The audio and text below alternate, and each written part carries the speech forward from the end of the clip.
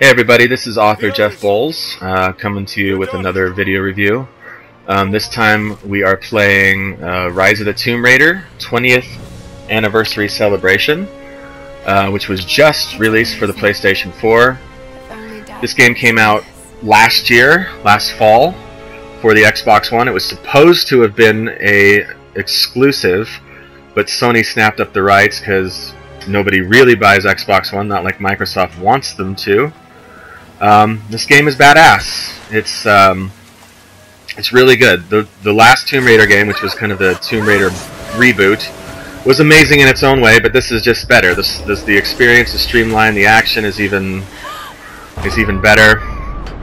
The graphics are obviously gorgeous. PS4 being PS4, but even I'm kind of surprised by how amazing it looks sometimes.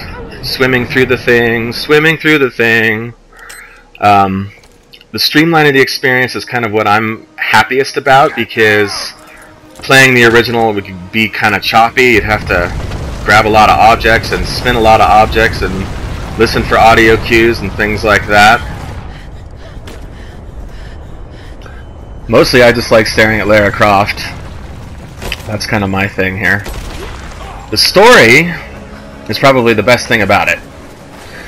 Crystal Dynamics and Eidos.